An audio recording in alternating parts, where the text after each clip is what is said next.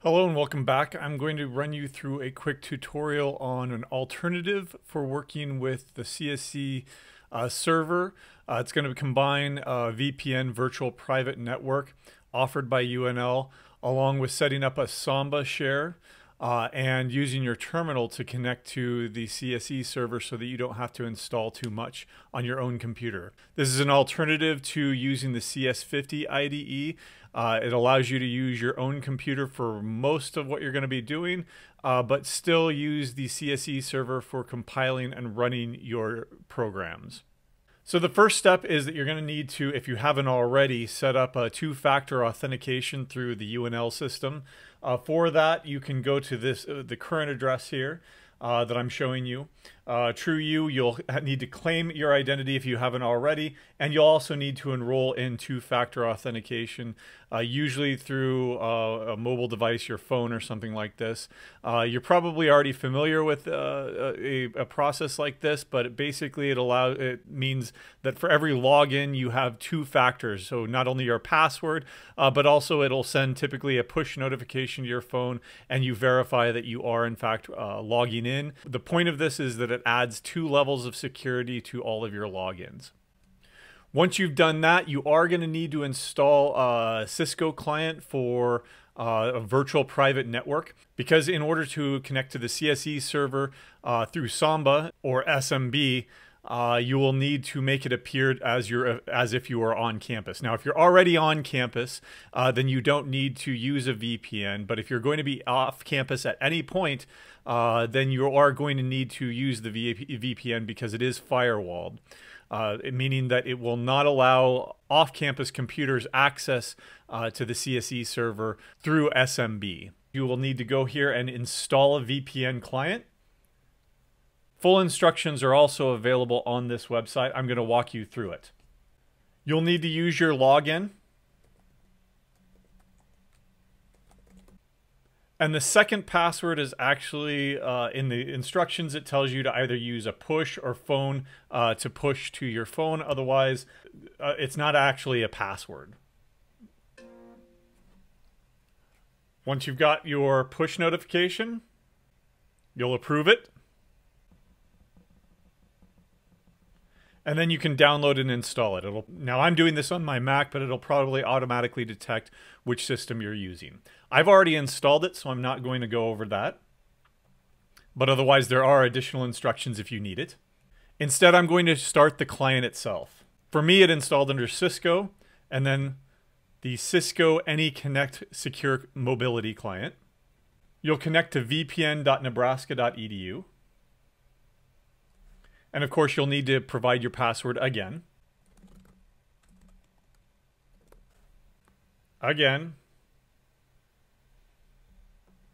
Accept. And now you're connected to the VPN. Now this is routing most or all of your traffic through UNL's network. So to make it look like you're actually on campus, it is secured, it is encrypted. UNL does see all of your traffic, so you will want to, of course, disconnect from the VPN when you're going to be doing your own personal stuff. And also you'll want to disconnect from your VPN simply because it does add some overhead. It does increase your network traffic when you don't need to make it appear like you're on campus. At this point, I'm going to connect to my Z drive, which is basically my file share on the CSE server, so that I can make it look like a local networked drive. You've got your your hard disk over here. If you put in a thumbnail drive, it'll show up. For example, I've got an external hard drive that shows up as Lacey setup right now. What I'm going to do is I'm going to connect to the CSE server to make it look like a thumbnail drive that I can access my files. I can drag and drop files back and forth between my local computer, my hard drive, and the CSE server. The way that we're going to do this is through SMB. That's a server message block. It basically provides a shared network access to the file server or printers, stuff like that. And again, the motivation is that we want to be able to access this remote computer, this remote file system without too much effort. So we want to make it look like it's local by simply connecting to it once, and then we can do whatever we want with it. So to do that on a Mac, you can go to the Finder, then Go, Connect to Server, and then the address is going to be CSE-SMB1, that's a 1, not an L, .unl.edu/. You'll replace this with your login instead. Of course, I'm going to be connecting using my login. Now, it might prompt you for a password. I've already given my password. Now, this is your CSE password, so it is different than the password that we were using before. But otherwise, I am now connected. And you can see right here that it looks like an external hard drive.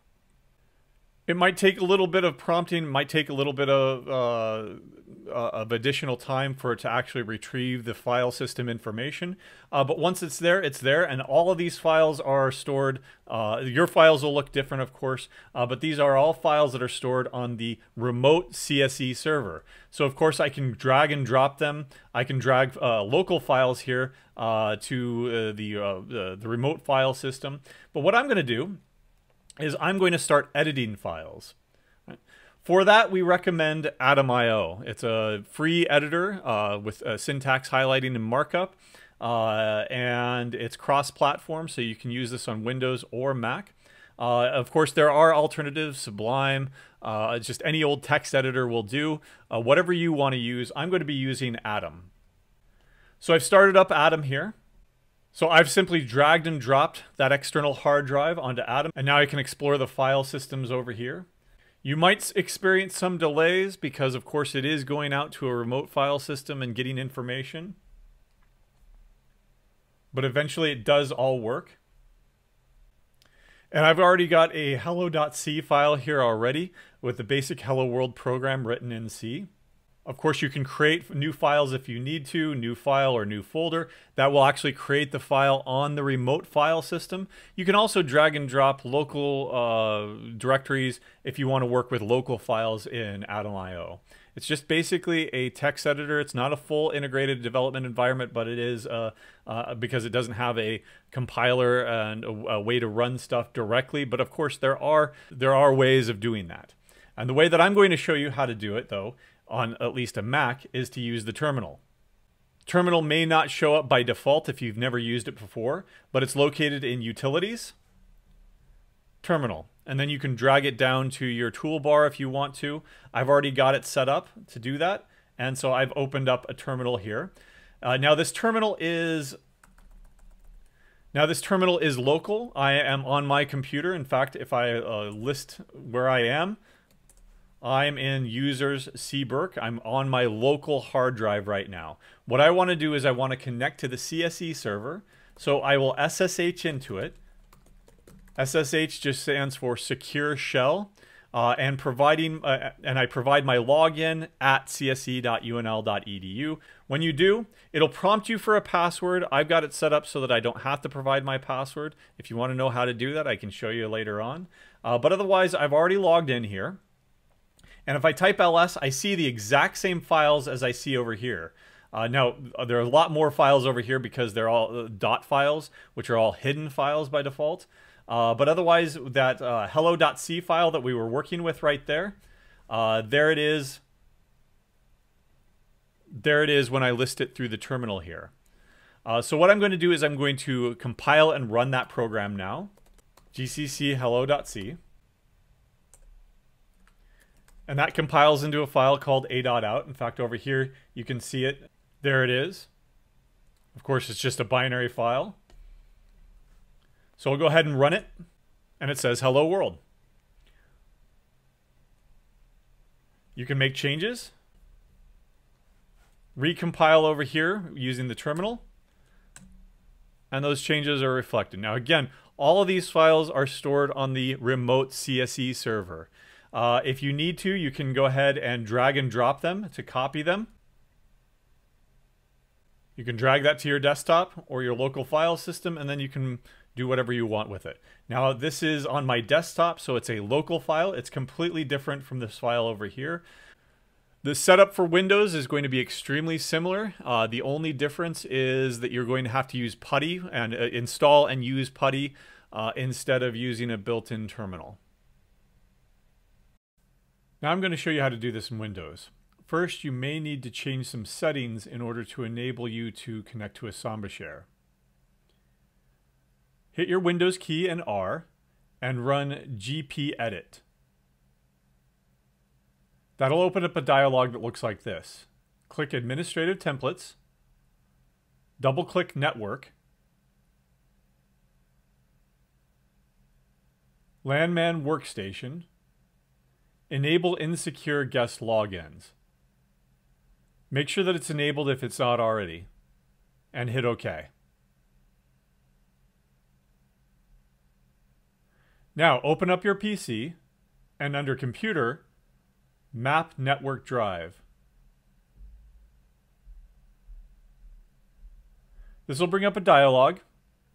Type in the following address. Those are backslashes, and that is a 1. Make sure that cburk is replaced with your login. Be sure to connect using different credentials, and type in the following.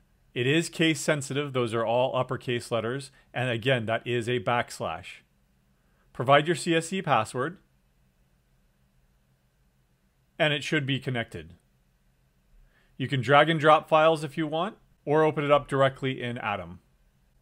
To disconnect, go back to the PC, right-click, select Disconnect.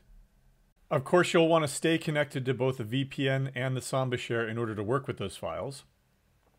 I'm going to show you an alternative to Terminal, which is called PuTTY. It's an external program that you can download and install like you would any normal Windows program.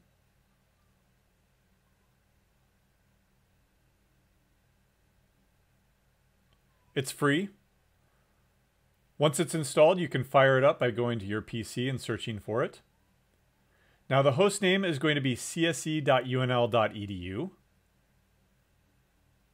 And you can save this session as CSE so that you don't have to retype it every single time. You can just click it and hit open or double click it, and it'll make a connection to CSE.